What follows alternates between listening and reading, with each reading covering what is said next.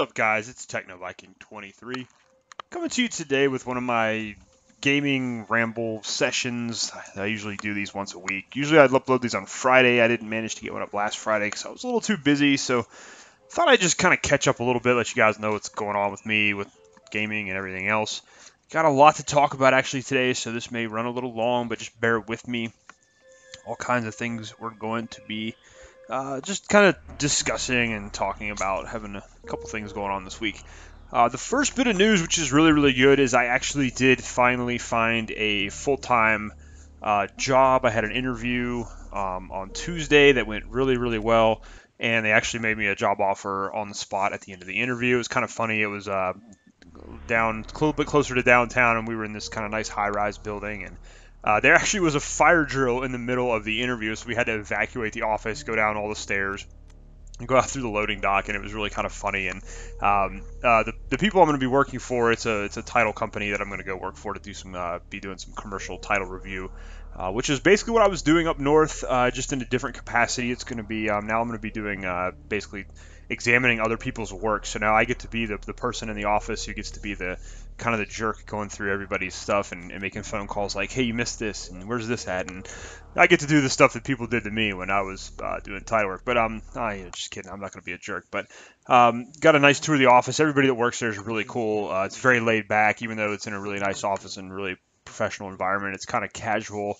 I don't have to wear a suit or anything or get all dressed up for work. So everybody was really fun. The interview process was really exciting, really went really well. So I'm really looking forward to starting there. I start on Friday.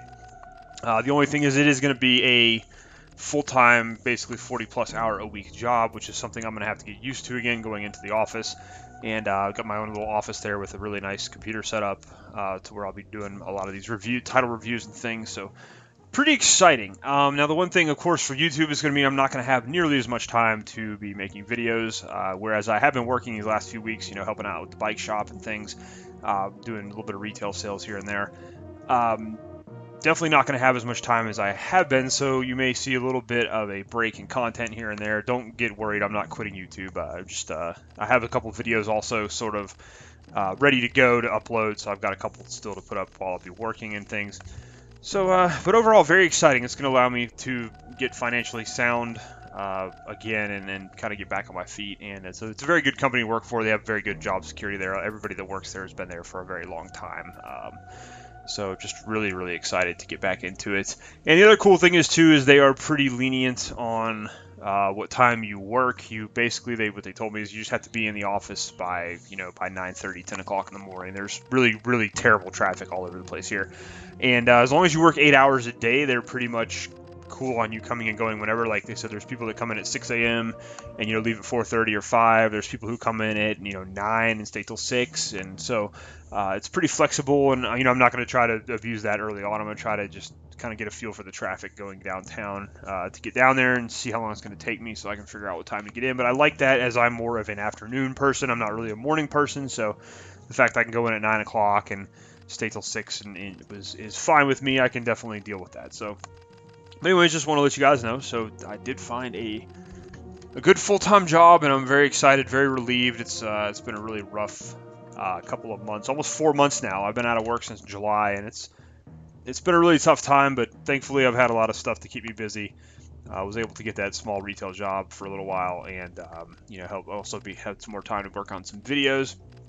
I don't know if I'm going to continue to work on that job, because now I'm pretty much through the week, Monday to Friday, going to have to be working full time. And I'm going to talk to them tomorrow. Actually, go in and work tomorrow, so I'm going to talk to them and see if they'll let me stay on and work weekends. I might try that just to keep making a little bit extra money. But at the same time, if I'm working 40 plus hours a week, I'm going to want to have my weekends free so I can actually do things and relax a little bit. So we'll see what happens. But that's pretty much it on the job front. That's the exciting news today. I'm trying to think what else I was going to talk about. Well, you guys can probably see in the background of this video, there's some kind of special gameplay here. This is I'm actually playing Super Metroid in this video.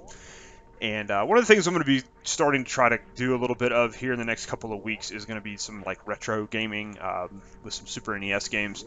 And I'm going to do playthrough of Super Metroid because this is like my favorite game of all time. So I'm going to do a kind of let's play, go through, play the game. It's been a long time since I played this game, and I did pick up a couple other Super Nintendo games that I'm still trying to get used to playing again. It's kind of funny. It's just so difficult to go back and play these older games and get used to the control scheme again. And also, it's funny. I'm finding a lot of these older retro games, difficulty-wise, are just so much more difficult and harder than a lot of the games that are coming out today that are aimed at a more casual audience. And it's one of the things I really do miss about the older games is just the difficulty and how they didn't hold your hand. You had to kind of figure things out and explore on your own. So going to be doing a lot of Super Metroid. I've got maybe some UN Squadron and some other games I might play as well, but be looking out for those. I had a really fun time doing the Mega Man 2 Let's Play, so I figured it'd be pretty cool to do Super Metroid. It's actually my favorite game of all time. I still have yet to find a game that I enjoyed as much as Super Metroid, and even though it came out in 1994, it still sits atop my own personal all-time favorite games list. So I'm really excited to get the chance to go through and enjoy it again and play the game again and just have a lot of fun with it. So you guys are going to be seeing a lot of this game on the channel. So that's pretty much it on that front. Probably we'll do a little bit more Dragon Age Inquisition here and there. I actually have not been playing that as much this last couple weeks, or the last week or so, because I've been really busy with work and some other stuff. So I haven't really had a lot of time to play games too much. But between the Super Nintendo and the Dragon Age, that's pretty much what I've been playing. And also Star Wars, The Old Republic, which is also a BioWare game, recently launched their new expansion, which was free to subscribers, and that was the Knights of the Fallen Empire. So I'm working on that. I have played through that a little bit. I'm thinking about even doing a Let's Play of that to kind of show people what's going on with the expansion in case they're interested, because they give you one free token to basically start a character at level 60, where you don't have to play through the class story. And I have a couple of characters I could play it on, but unfortunately a lot of them I still have to run through the Shadows of Revan expansion, which I absolutely hated and I don't feel like doing on any other character. So I might actually use that token and just bump a character to level 60 and play through Knights of the Fallen Empire to show you guys what it's like. I got mixed feelings on it, as is pretty usual with Star Wars The Old Republic. It's one of those rare BioWare games that's kind of like, it's just mostly, there's a lot of EA fingerprints all over it, and I really think they should have just, instead of making an MMO, they should have just made Knights of the Old Republic 3 as this sort of a more open world game. That and some of the complaints I'm having with Dragon Age Inquisition going through is I just don't think BioWare is very good at making these huge MMO type worlds. They just don't really seem to understand the concept of it. And that's one of the problems I've had with Star Wars The Old Republic, is even though it's billed as an MMO, I never really feel like it's an MMO. I think it's more like there's really amazing single player class stories in the game, but then when you get done with that, it's like, what now? Like, it's just all massive fetch quests and not very good PvP and other stuff. So it's one of those games where I've subbed for a couple months, then quit for like 6 or 7 months, then come back to it and played all the new story stuff. And that seems probably what's going to happen again with Knights of the Fallen Empire as I play through it. I'm just really seeing the same problem again with Star Wars The Old Republic. But one of the few BioWare games that's kind of hit and miss and has a little bit too much EA influence in it. And even though BioWare is probably my last favorite developer, that I still really enjoy their games, because I think with BioWare you always do get a really good solid single player game. At least you get a lot of content, you get very good voice acting, you get usually a pretty in-depth, pretty solid story that's written very well. But it just seems they're not very good with multiplayer, with the exception of Mass Effect 3. The Dragon Age Inquisition multiplayer is really lackluster. I've got a video actually made about how bad it is and if it's even worth playing. And it's actually not due to the multiplayer design. It's more due to the people that play it. But it's just, I don't know. Comparing it to ME3's multiplayer, it's just very, very lackluster. And I'll probably be uploading that video over the weekend.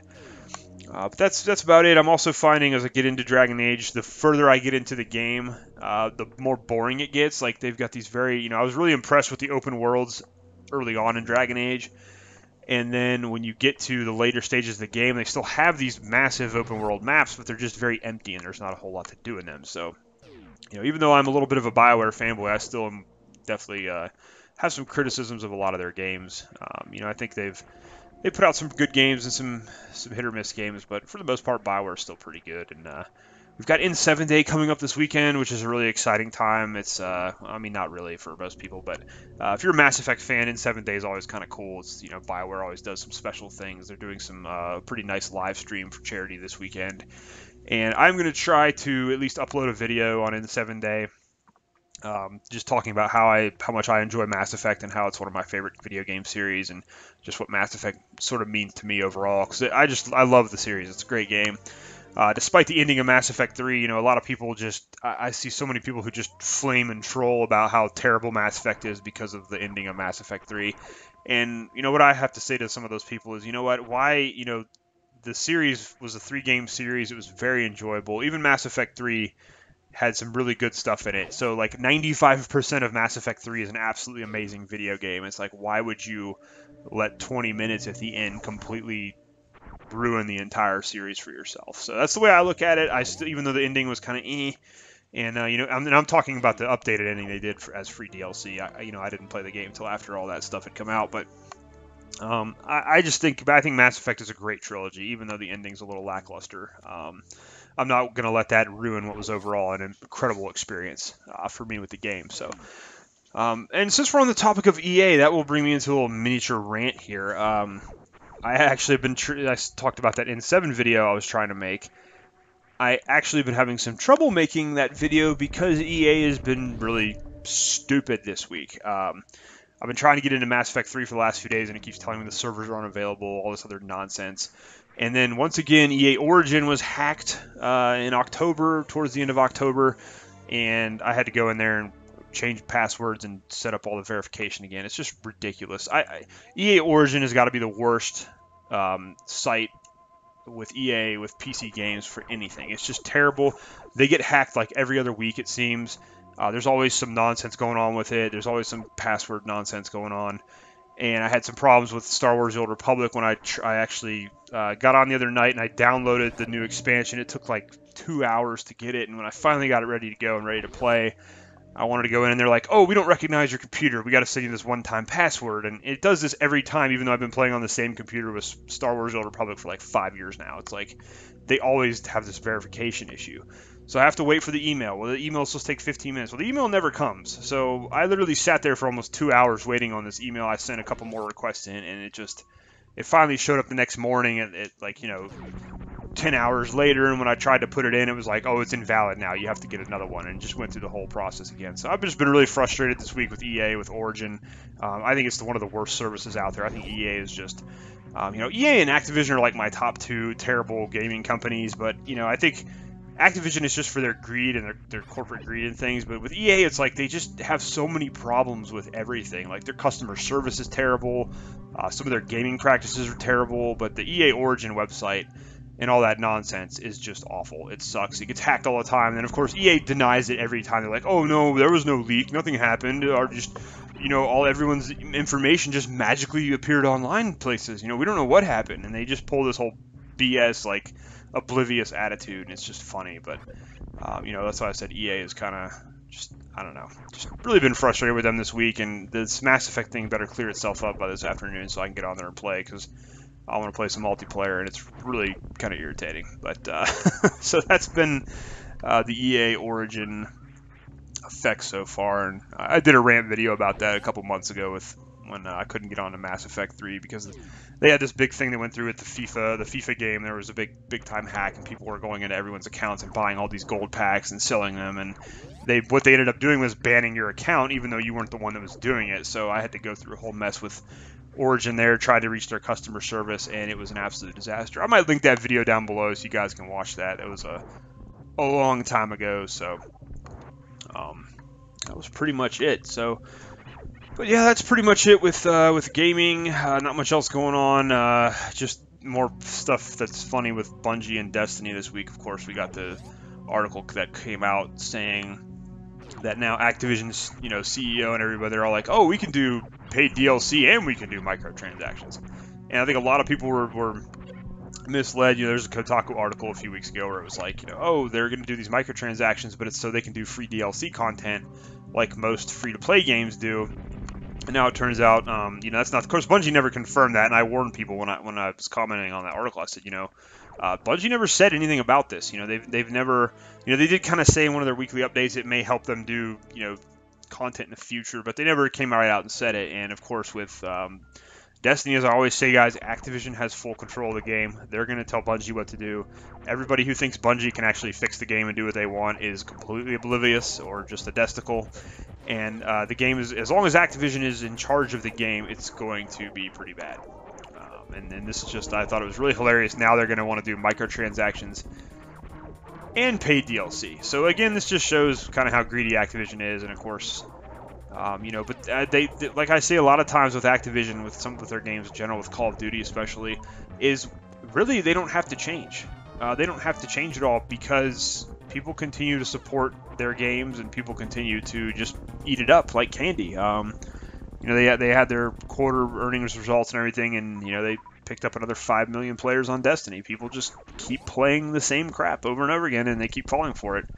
The microtransactions are some of the highest selling things on the PlayStation Store. It's mind-blowing.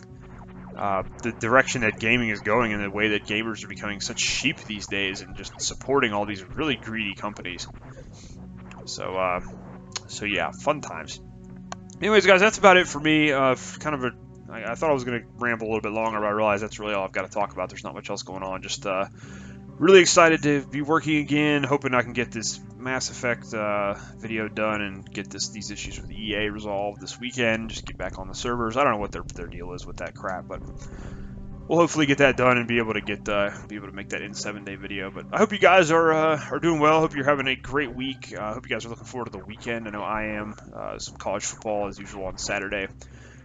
But just happy to be gainfully employed again and not a drain on the economy. So I hope you guys are, like I said, having a great day. Have a great weekend, guys, and I'll see you again next time.